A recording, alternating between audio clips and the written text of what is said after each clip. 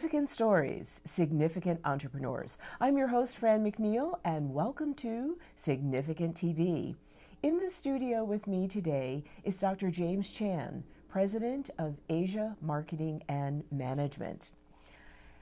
Globalization, that's a word that in 2017 gets some folks ready to fight.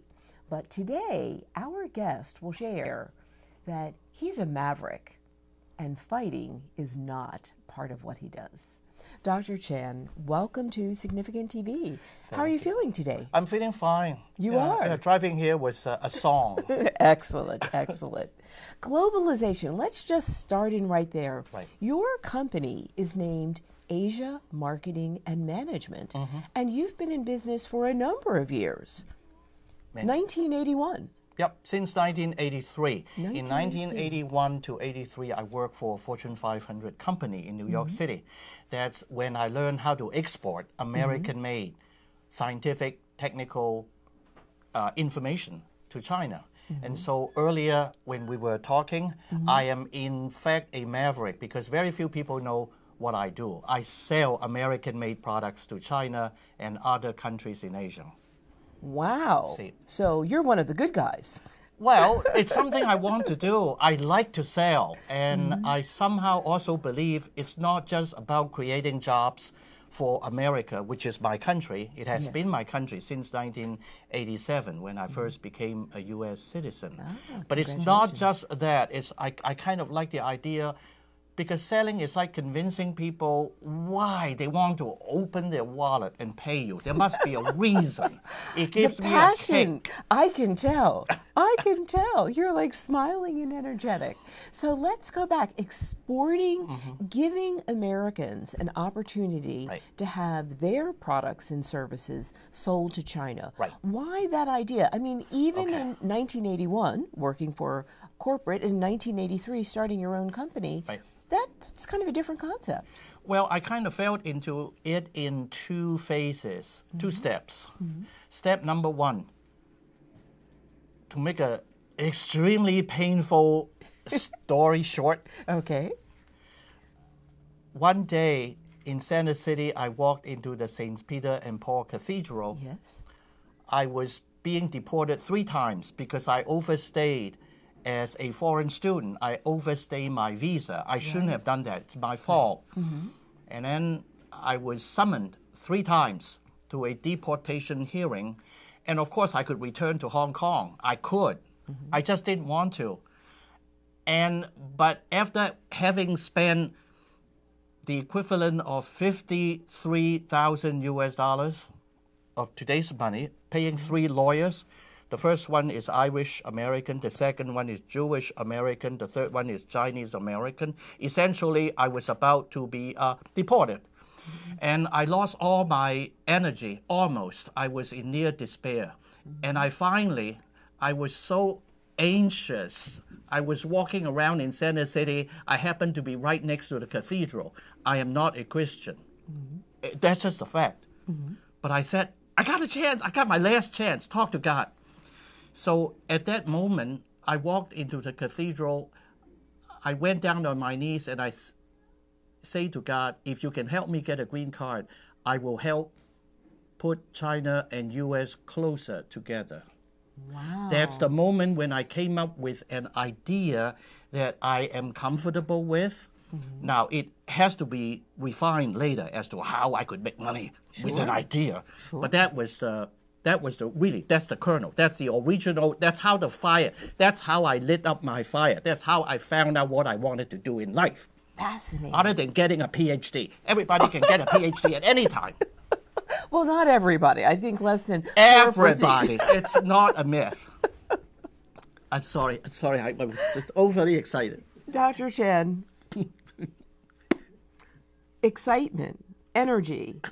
You wrote this book, and I want to share it with folks. The title, Spare Room Tycoon, Succeeding Independently, the 70 lessons. Some people do 5, some people do 10, maybe 50. Overachiever here, and it's wonderful. The 70 lessons of sane self-employment. I had an opportunity to hear you about 15 years ago in Villanova University when you were speaking to a number of consultants. And I was intrigued by this concept of the spare room tycoon, obviously a play on the Asian flavor. Right. What's in the book and why did you write it? The book is really about the emotional tumult, the ups and downs of trying to make a living doing what one wants to do. Of course, I can even be corny and say love to do, but let's just say want to do. Okay. When you want or love to do something, chances are nobody pays you. That's right. They don't care about your happiness. No. And they're not wrong. It's just why, they said. And so, in a way, anybody who is foolhardy enough, myself included, to want to make money doing something that they want to do for all kinds of reasons has to go through a sequence of storms. And that was the basic reason why I wrote the book. But the immediate reason was I had a very long ongoing client. Like after some 15, 16 years of working for them day in and day out, year in and year out, I still felt that they were trying to nickel and dime me. And that got me so mad, so mad, that at that very moment when I was very mad, a friend of mine who was also an accomplished writer with his agent in New York and all the right connections, he looks at me and he tells me, James, don't get upset. You're not the only one who suffers from this. Absolutely. Write a book. I help you because I have the agent, I have all the connections, and you know I can also work with you. He is the professional writer. I can write. I mean, I actually wrote the book, but he also helped me. So if you look at the book carefully, there are two authors. That's me, because I'm the lead, because I interview 40 people. Right. And then somebody who is a professional, established writer helps me. So it's a joint effort. But James Chan and Thomas Hein. Right. In 2000, 17 years later, which of these stories, if you had to pick two, which of these interviews are still relevant? Tell that to CNN. I'm sorry. Go ahead. Many are relevant, but two, I'm happy. Two, the first one is the story on Rick Schilling. Rick Schilling used to be a banker, working for different banks, you know, they kind of they hire you, they fire you, they hire you, they fire you. So at some point he said, forget it, I'm not going to do this anymore. So he set up his own business. It's about how to charge, how much to charge. Nobody knows. That's a timeless lesson. People who do work on a 9-to-5 basis can't blame them, but they really don't know how to charge. That's one. The other one, it's a toss-up between Mike McGrail and Marianne Shake. Marianne Shake is a lawyer in Philadelphia. Mike McGrail used to work for M&M Mars and ExxonMobil and is a management consultant. I will go with Marianne Shake. Okay, good. It's 6 worries. She likes to worry. Okay. Oh, am I growing old? Do I have enough money? Will people love me? Oh, I'm a single woman. Oh, working in home by myself. Am I totally isolated? All kinds of worries. And those worries are totally justified. That's why one of the reasons why I joined a consultants network or other things is so people, and I'm telling people, you should go out. When you are self-employed, you must not stay home. Absolutely. Otherwise, you go totally berserk. Which leads to the title, 70 Lessons of Sane Self-Employment. Right. It's easy to be insane. Yes, it is easy. It's justified. It's true, friend. I'm not kidding. This is very painful. I'm just laughing. People have called me crazy. So, it's better to laugh. I think they were being kind. It's better to laugh. It is better to laugh. It is better to laugh. No straw here. So let's go back to what you have been doing for years. Okay. How is your company relevant today? Oh, very. In fact, increasingly relevant.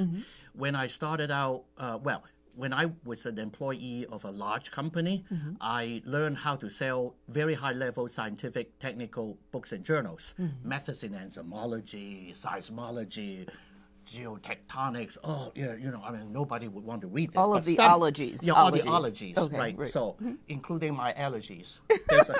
There's also a journal Wait a minute, called wait a Blood minute. and Mildew. Those were journals I sold. Blood and mildew. Oh, yeah, and in English. Okay, in you English. do have to be a good salesperson. Oh, to sell yes. Blood and mildew Oh, journals. Okay, excuse me. If you are pushed to the corner, you'll do anything like me.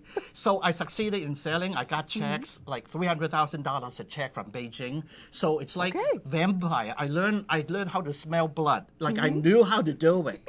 Like a shark. Oh, well, I mean, you have to have that. It's like birds. The first time you learn how to fly, you kind of have confidence you can do it again. So that's the beginning. And then over the years, I've been selling lumber. I've been marketing bearings, very sophisticated components for turbines, for gearboxes. I've been selling adhesives. I've been selling springs, So I can go on. American companies come to you Right. so that their products can be sold into China. Right. The Chinese will open their wallet and then actually pay us. Pay. It's not easy. I make it sound like it's easy. It's extremely difficult. But nothing is easy, friend. You know that. I know that. So there's no need to fool oneself and fool other people. Moving forward, clearly you have vision. Moving forward, how do you imagine the world in 2025? That was not a question on the script, Yeah. but I'm confident that your answer will be totally enlightening. Nobody really knows. But I think China is going to be more important. The international market is going to be more important vis-a-vis America. In this year, 2017, it's no longer America in the 50s and 60s. Correct. We actually have had over the decades, not really a problem, but we have had a shrinking share of global wealth. Absolutely. So if people still think that we are now, the hotshot number one, we are, but not forever. Not for long. And the international markets are increasingly more important, and therefore exporting, this is what I do, selling American-made products and technology or services will become even more important. Whether or not people want to do it, it will happen. Okay. So when I heard you 15 years ago, you talked about how when someone is working as a solopreneur, the most they can make, and this stuck in my mind, Right. was $250,000 because just, it's... Did I you say can't- that? You said Really? that. With and a I number? said with a number. Wow. And so I'm wondering, given that international markets are becoming more important, how do you see your company expanding over the next 5 years? It's an excellent question. I'm not thinking of expanding as much as I'm thinking of living a life that I find in Tibetan Buddhism, which is now I'm reading, that conforms with my nature mind. In other words, I'm just trying to be myself. I'm trying, like the Maslow triangle. Yes, I'm trying absolutely. to achieve self-realization. Actualization, okay. I am not talking about being the strongest man on earth, conquering the world. Those are options. That's why I'm not a corporate executive. I don't need to commandeer 500,000 employees to feel good. I only need to commandeer my own heart, which is good enough. It's like in Dante. If you look at, if you follow Dante's Paradiso, paradise, he's actually complaining to the almost only human being whose face is still visible in paradise is Pacata Donate, a nun. And Dante sees her because she's still more or less recognizable physically. And he said, and he's being very corporate, "Hey, sister, why don't you, you are in heaven, but you are in the lowest rung of heaven. Why are you so unambitious? Why can't you go up and up and up?" And this is the line I love the most in Dante. Okay. And it will be the final line. And she said, "No, I only want to live a life that conforms to God's will. I don't need to compete and compare with other people or even with God. No, there's no point. So, Dante, leave me alone. Keep going." Dr. Chan, Yes. you are delightful. Thank you. You are absolutely delightful. You are truly significant. Well. And I know that our viewers will think about entrepreneurship in a totally different way. I hope so. Significant stories, significant entrepreneurs, significant surprises. Dr. James Chan, President of Asia Marketing and Management. Remember, he's one of the good guys. He's exporting American goods to China. Continue to join Significant TV. Thank you, Dr. Chan. Thank you, friend. Mm-hmm. Appreciate it.